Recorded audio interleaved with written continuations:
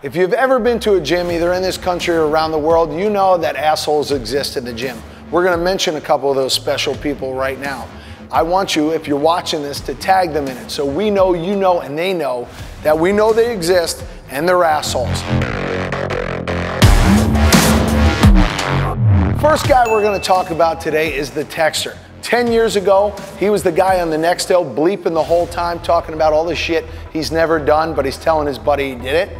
10 years before that, he was the guy on the Zach Morris phone, making all the big shot Hollywood deals on his phone. Finish your fucking workout and then play with your phone when you get home. Don't take all the equipment in the gym, stockpile it away, do one rep of everything, and not finish a goddamn workout. Most workouts should only be done in triplets or couplets, and you got 14 fucking pieces of equipment, you haven't done shit. Break a fucking sweat with one piece of equipment. Stop taking everybody's stuff. Oh man, do I hate the tornado guy. This is the asshole that everybody can't stand, especially a gym owner or trainer. You come in the gym, you tear the whole fucking place apart, leave shit everywhere. Just because you literally grew up in a barn doesn't mean you have to act like an animal in the gym. Ah, the creeper. Ah, there's one in every gym. There's probably 10 to 15. Now, I'm not saying, gentlemen, we all haven't been there before.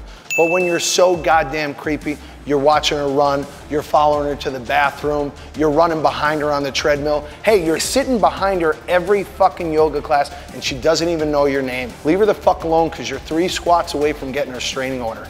Now, I'm not saying you have my permission to do so, but if you kick this guy square in the dick, I think we all agree with you.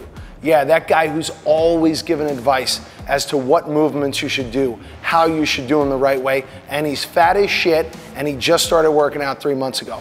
Listen, we all have access to YouTube. We've all seen the same shit you did. If you want to become a trainer, go ahead, go do that, but stop giving people advice to shit you know nothing about. Guys, if you missed our last video on gym etiquette, please check it out and share it, as well as this one. If you think we missed anybody on this list, tag them in this, share this video, give us some of your feedback as to some of the assholes we might have missed.